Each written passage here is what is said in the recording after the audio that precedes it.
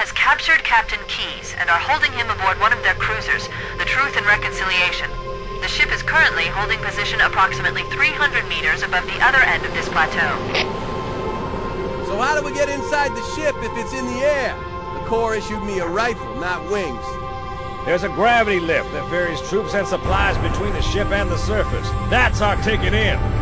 Once we get inside the ship, I should be able to lock on to the tracking signal from Captain Keyes' neural implants. Hit 'em, Marines! Go, go, go! The Corps ain't paying us by the hour!